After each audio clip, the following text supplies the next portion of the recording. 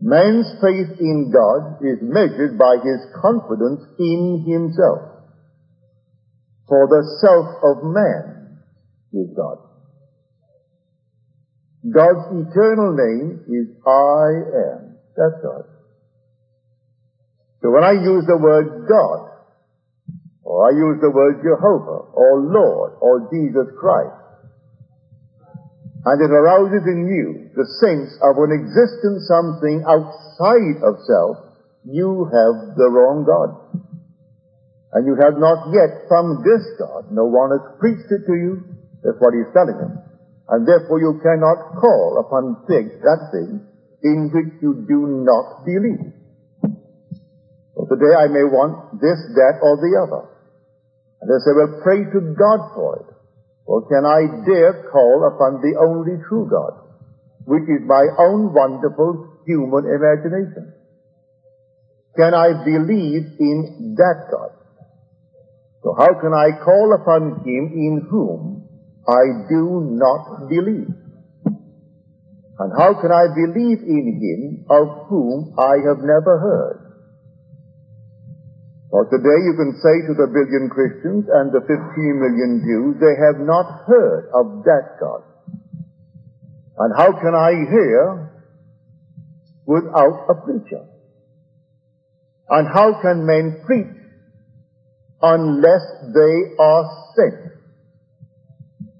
You are not self-appointed. You are drafted. You are called, incorporated into the body of the risen Lord, and sent.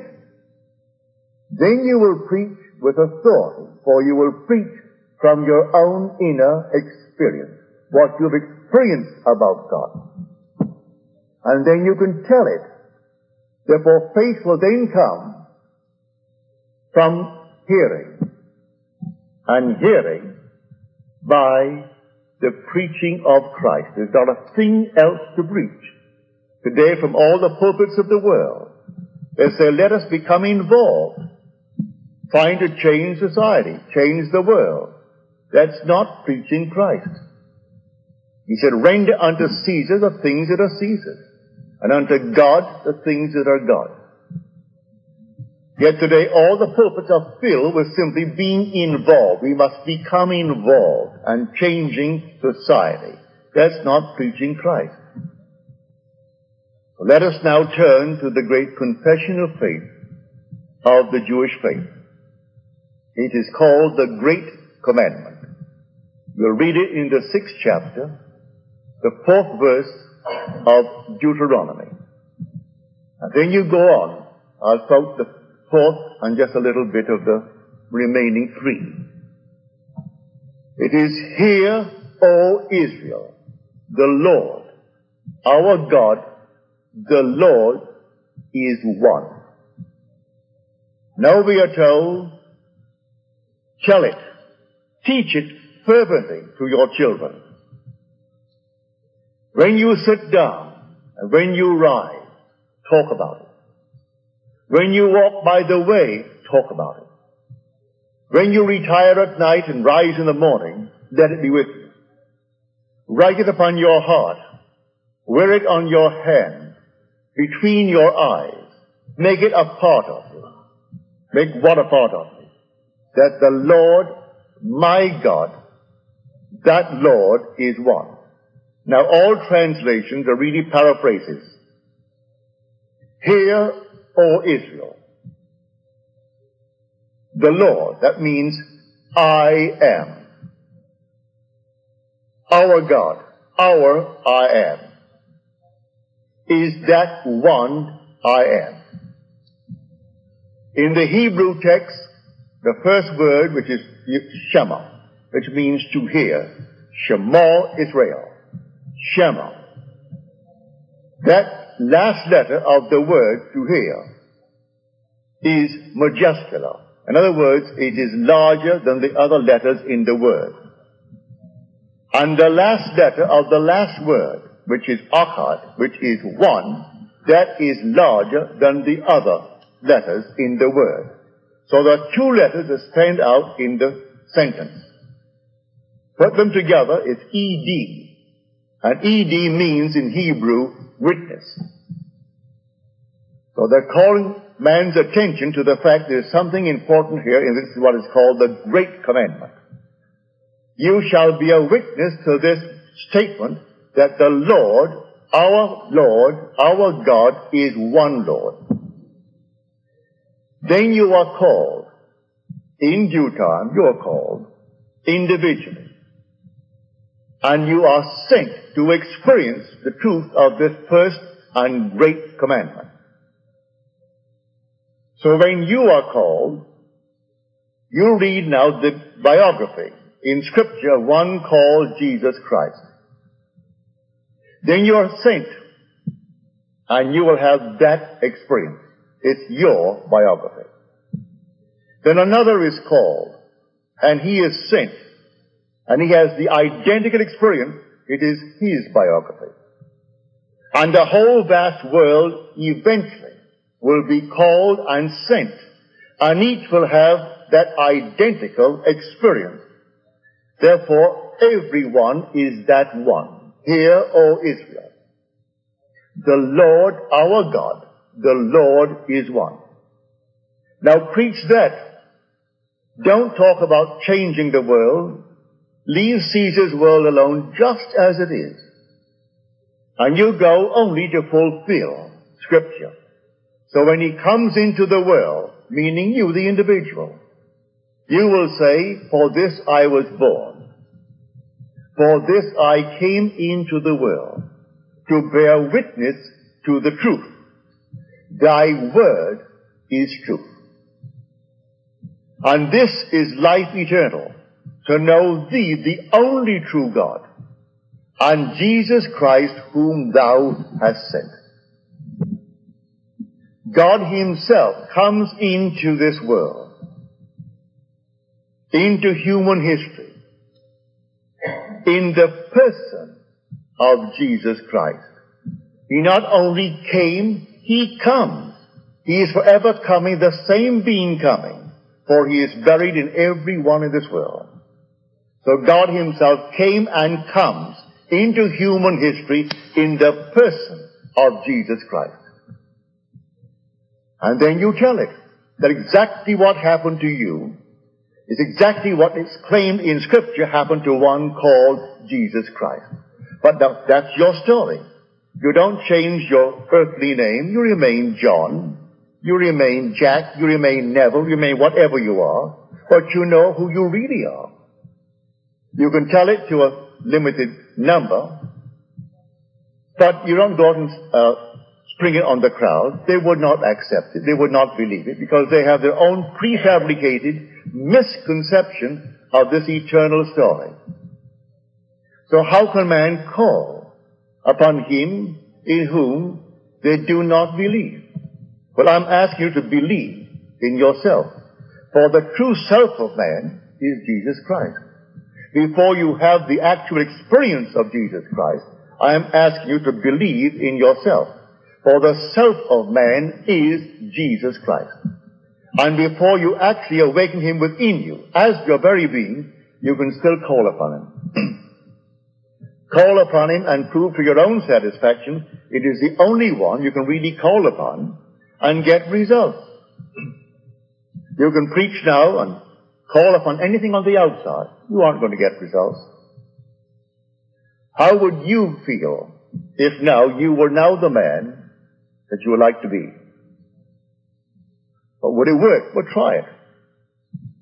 How would you feel now if you had what you would like to have? Well, then try it. A lady wrote me a letter. I got it this week. She's here tonight. That she found herself in a very large class, and I was giving the instruction. It was a time of testing. Many of you present tonight were present in her vision. But she was only concerned with her answer to the question. And I came by and gave her a piece of paper and drew a straight line. And the question was this: what is the most important thing in me? He said, well, that's easy. Now, I didn't say what is the most important thing in Neville. The question is, what is the most important thing in me? You contemplate it as though it's coming from within you. The teacher appeared as coming from without. And he appeared as the teacher now on the platform. It was Neville asking the question. Neville taking the exam. And she was the one, but she has to contemplate this from within herself. What is the most important thing in me? Now she answered, and she wrote in big capital letters, I am. She's right. Go to the top of the class, straight A. Then she had a series of visions the same night, and every one had the same theme, I am. Then she had another one, and she felt her mother was against her getting married, and she was in love with this individual who lifted her up, and she rested her head upon his shoulder, and she began to weep because she felt that the mother didn't want her ever to get married. And he said to her, your faith is your love. It's right. Your faith is your love. Now, let me now give you the last words on the cross, as you read them in the book of Luke. Into your hands I commit my spirit. The completed verse in the 31st Psalm happens to be in this manner. After he makes the statement, into thy hands I commit my spirit, comes the word, thou hast redeemed me.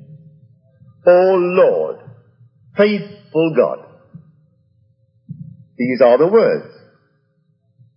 Into thy hands I completely commit my spirit. Thou hast redeemed me. O Lord, faithful God. This is the cross on which he's crucified. He redeemed me by proving to me that his word is true. Thy word is true. He told me I would actually prove to my own satisfaction that we are one. That he and I are one. That he is the father of David.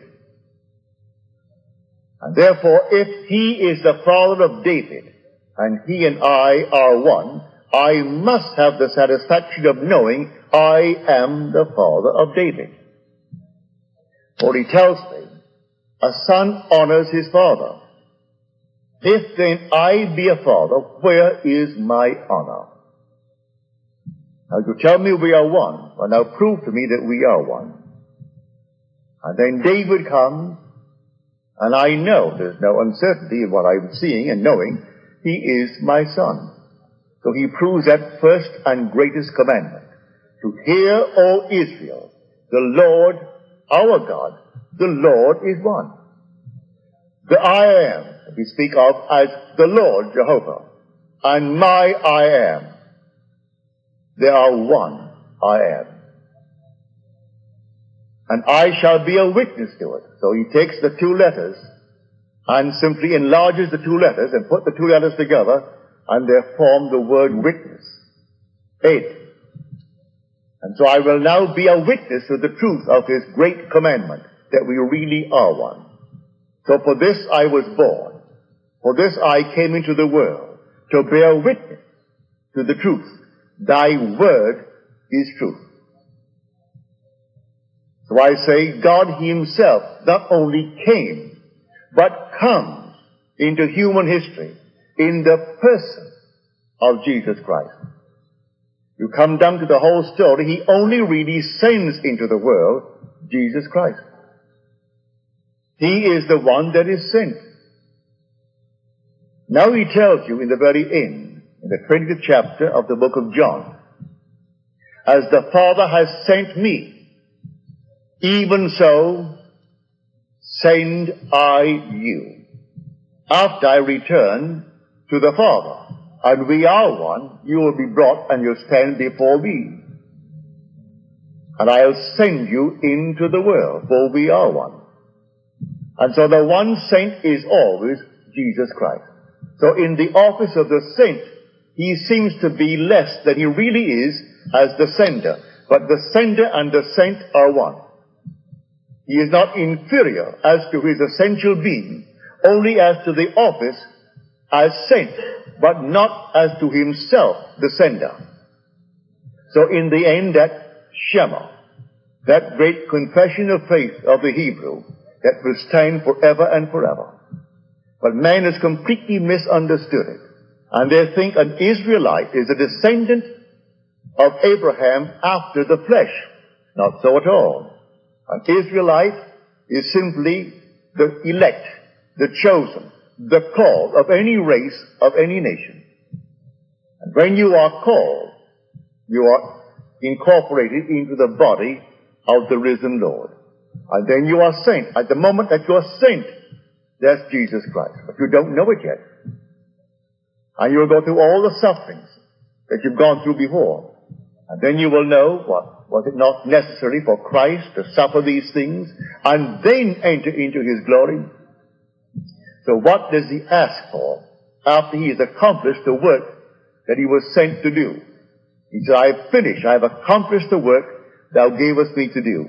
Now, Father, glorify thou me with thine own self, with the glory that I had with thee before that the world was. We were one before, we only separated for a purpose. But we were one before, now return unto me the glory that was mine before that the world was. And now he's going to send everyone within his world.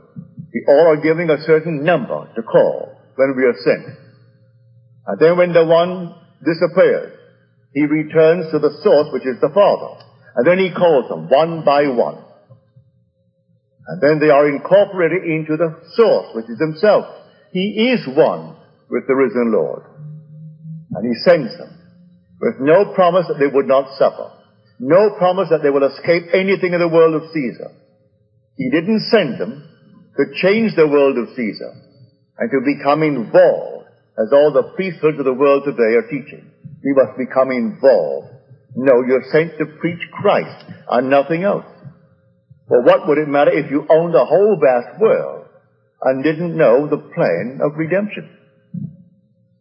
What would it matter if you owned everything in this world and knew nothing of the plan of redemption?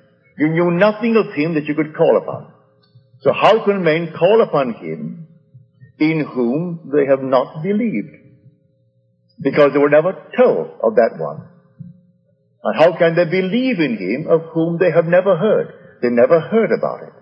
Well, how can they hear about it without a preacher? And how can men preach unless they are sent? Because you can't make some little ism, as they do all over the world. We have so many isms today, little man-made isms, not based upon anything of the revelation of Christ.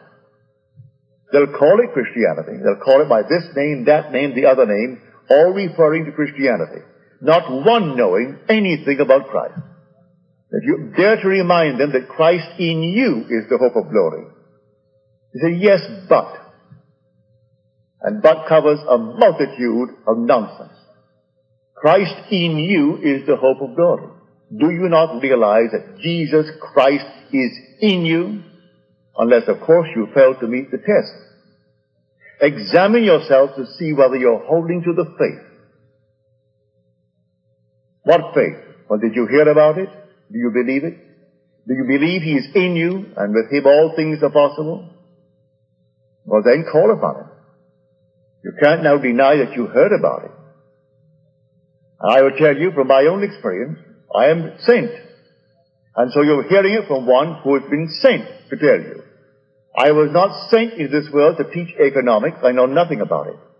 I wasn't sent into this world to teach anything other than to preach Christ. I danced for a living for 11 years, but I couldn't teach you one dance step. I'm not a dancer. You do far, far better by going to someone else who is an amateur. I wasn't sent to do anything but to preach Christ and to tell you who he is And I tell you, he is your own wonderful human imagination. And I tell you, the only Christ of Scripture is buried right this very moment in everyone that is seated in this room tonight. Completely buried in you. And he's going to rise in you. Not as another, but rise in you as you. And everything said of him in Scripture, you are going to experience. And you will know that Scripture is all about you. In the roll of the book, it is all about me. And what was said of him is said of you after you've had the experience. Then you will be called, having completed the work. And you'll be brought into the presence of the Most High, and you return to the source. But before, after the disappearance of the one who is talking to you now, you will be called and sent. So as the Father sent me into the world, so send I you. But wait until I go. Wait until I disappear. For there's no place for me to go save back to the source. And I am one with the risen Lord. I'll call you one by one. And one by one will be incorporated into the source, the one. And may I tell you that the form of God is a living form. A truly molding form. That fashions the individual that he calls into himself, into the likeness of himself. It's a living molding form. Not just something on the outside. When you enter it, you are molded into the likeness of the being that you fuse with. It's a molding form. And everyone will be molded into the identical form. And that form is God the Father. So in the end, there is only one body, one Spirit, one Lord, one God and Father of all. And everyone is going to have it. For I tell you, I was not sent to tell anything in this world but Christ. I am a novice when it comes to economics. I am a novice when it comes to politics. Just a babe in the woods concerning anything outside of Christ. And so if I ever get off on the limb and try to give you any advice concerning what people ought to do, forget it. It's all nonsense. But when it comes to the story of Christ, I can't go wrong. For I can only speak from experience. I'm not speculating. I'm not theorizing. Let them talk about Christ on the outside, and I simply smile. That is not Christ at all. He came here tonight in the body of everyone who entered this room. And I'm trying to convince you that he is with you always. To call upon him in distress. Call upon him under all circumstances. And you can't deny you've heard of him. And you've heard of him from the one that he sent. And so faith comes from what is heard. And what is heard comes from preaching Christ. Now nothing else to talk about. So the Word became flesh. And dwelt where? And dwelt in us. And we have beheld his glory. I tell you, it is glory beyond the wildest dream of mortal man. When you see it, what you really are. And one day you will see it. And clothed in that body of glory, everything is transformed into beauty. But everything. You couldn't go into hell and have it remain for 1 second in disorder, in some unlovely state. Everything is completely transformed as you walk by when clothed in that garment of glory. So heaven is not a realm. Heaven is a body, the body of glory. And clothed in that, no matter where you go, you make your bed in hell, hell ceases to be hell, it becomes heaven. Things long dead burst into flower. The very desert begins to bloom if you walk by. Because it can't remain dead, for you are the living God. The immortal you. So you came down into the world of death, and you left behind your glory. But by coming down and being victorious in the world of death, and overcoming the entire world of death. You rise from it, enhanced beyond your wildest dream by reason of your conflict in the world of death. It was a venture, and oh, what a glorious venture. So let no one tell you you did wrong, but do begin to stir yourself and call upon Him. Don't pray to any external God. Pray to Him, and you pray to Him by communing with self. Be still upon your body and commune with your own heart, you're told. Now what do you want? Dare to appropriate it. Dare to actually appropriate the feeling of the wish fulfilled. Years ago, when I wrote my book, Your Faith is Your Fortune, in the flyleaf I made the statement that man's faith in God is measured by his confidence in himself. Well, it's gone into many, many printings, but no revision. So the last one that came out, I forget what number that is, and I mentioned it the week that it came out here. And a lady who was present, she hasn't been back since. He said, have you revised it? I said, no, I see no reason for revision. I wouldn't change one word of it. You could add to it, so why add to it? The whole thing is based upon I am He. That's the entire story of your faith is your fortune. So why would I change it? It is simply stating over and over on page after page that basic fact that I am the only reality. Hear, O Israel, the I am, our I am, that I am, is one. That's the story of the faith of Israel. So how would I change it, and why should I change it? No, you could add all kinds of nonsense to it. But it was a book that was written, I would say, in less than 48 hours. There was a very brilliant surgeon in New York City, brilliant surgeon who became a victim of his own practices. And they found out he was writing the names of his patients and then actually going to the drugstore himself and filling the order. And he became a victim of heroin, taking his own. And then they caught him. And then they asked me if I would keep him for 2 weeks in a hotel suite. I said I would. But may I tell you, I hardly slept in those 2 weeks. For he was as mad people could ever be. Not violently mad, but mad. I closed my eye for a second. He was in the nude down on the street. We lived on the 24th floor. You would get on that elevator in the nude and down you would go to the street. Have to go and get him. So there I was, completely out of my mind, as it were, from sheer exhaustion. And the words are pouring through me as I wrote that book. On long yellow pages, I wrote word after word as though it was being dictated. Word after word was dictated. And when I turned it over for correction, there was little he could find, save an occasional thought, why do you not use another word here instead of a repetition of this word? And if I agreed with him, I would change it. But it was practically not necessary to change that book, that manuscript. When I took it down to Harper's, they wanted to publish it. They said, we have an enormous sale of Bibles. And I doubt that this is going to help the sale of Bibles. If we put our name to it, they will question our right to publish this book. And then the head of the department of philosophy, he said, it is unethical, but I would like to publish it myself.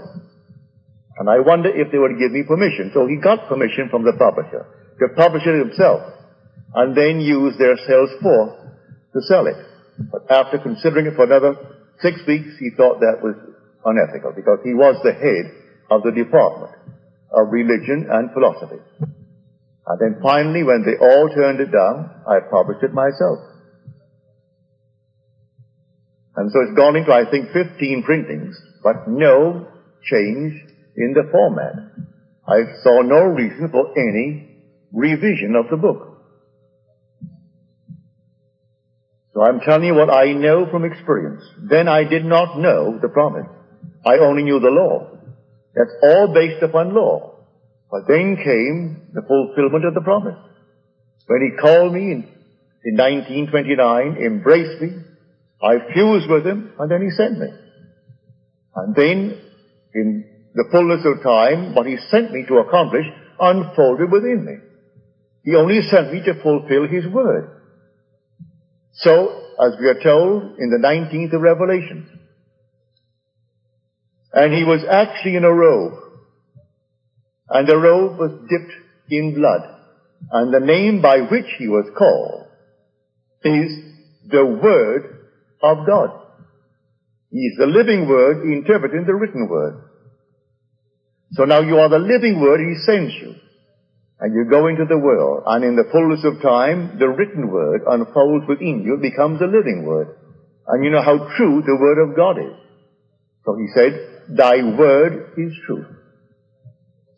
And he is called then the Word of God.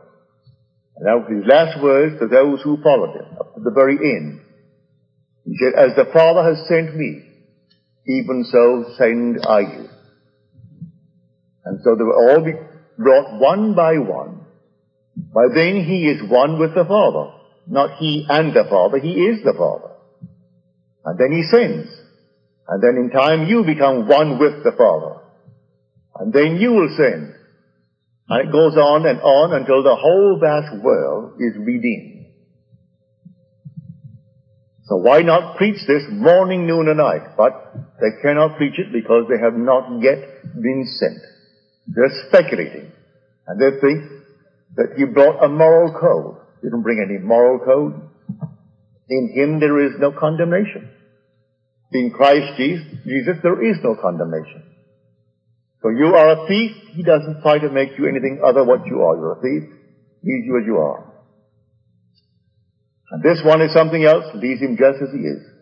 That one is something else. Leaves him just as he is. He's only telling you of the plan of redemption. How in spite of what you've done, what you are doing, and what you may do, this is the plan by which you will return to the source. And in returning to the source, all is forgiven. Father, forgive them. They know not what they do. So my friend was perfectly right in answering that question that I asked her. What is the most important thing about me? And she contemplated it, and she knew instantly. And then she wrote her answer on the paper in big, bold, capital letters. I am. That's the most important thing about me. I must first be before I can be anything in this world. So man not knowing that, he will think, but the most important thing about me is that I have $1 million. Or that I have a certain wonderful social background. Or a certain financial background, or intellectual background, or something else. And he takes the thing made in spite of the thing that makes. He puts the thing made before the maker. And the maker is the only important thing in the world. So I am is the maker. I am that's the made. So she answered correctly in the class. And she mentioned in her letter to me a few who are here tonight who were present. But she did not know what you wrote down. She only knew what she wrote down on that paper. But it was a test. What is the most important thing about me? She wrote, I am. So when you read it tomorrow, if you read it, and I wish you would read it, and you turn to that 10th chapter of Romans, only a few verses, the 14th to the 17th, and then read how men cannot call upon him because they do not believe in him. And then they haven't heard about him. And then they haven't found anyone who has been sent who could talk about him with real intelligence. They can speculate, but they do not know him, for they have not been sent. And then he tells you how it comes. It comes through hearing. So in his other letter to the Galatians, he said, did you receive the Spirit by works of the law or by hearing with faith? You heard the story and you accepted it on faith from one who was sent. For he tells you he was sent. Therefore he is telling you he is the Lord Jesus Christ. For only the Lord Jesus Christ is sent. So he tells them in that same letter to the Galatians, did you not accept me as Jesus Christ?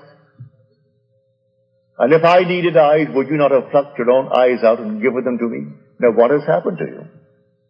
Who has bewitched you?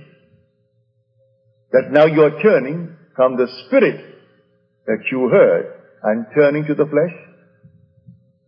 And seeing him now as something after the flesh and not the Spirit of which I told you? Well, I tell you, he dwells in you as your own wonderful human imagination. That is the Lord Jesus Christ. He is buried in everyone in the world. And in everyone in the world he will rise. And when he rises in a man, that man is transformed. For that man is the one who is rising. And he is the Lord Jesus Christ. Then he will return to himself the Father. And those who heard him, who believed him, who followed it, he will call. In due time he'll call them when he is once established as the Father. Incorporate them into himself and send them. And they will fulfill Scripture. For man is only sent to fulfill the Word of God. So do not get away from that foundation stone, which is the Shema. Tell it to your children, he said. Tell it to them diligently. And when you wake, let it be with you. When you sit down, talk about it. When you walk by the way, talk about it. Carry it on your hand, between your eyes, write it on your hearts, and let it be forever with you. Go to bed, carry it with you. That there is no other God. I am the Lord, your God. I am. So when they said, who sent you? I am. I am sent me to you. There is no other being. Now tonight, you undoubtedly want something. Nothing wrong with that. Call upon him, but the true one. Don't ask any being on the outside. Call upon him. And he is your own wonderful human imagination. Well, how do I call upon my imagination to get a better job or an increase of funds? By daring to assume that I have it. I assume that I am already the man that I would be, and fall asleep in that assumption.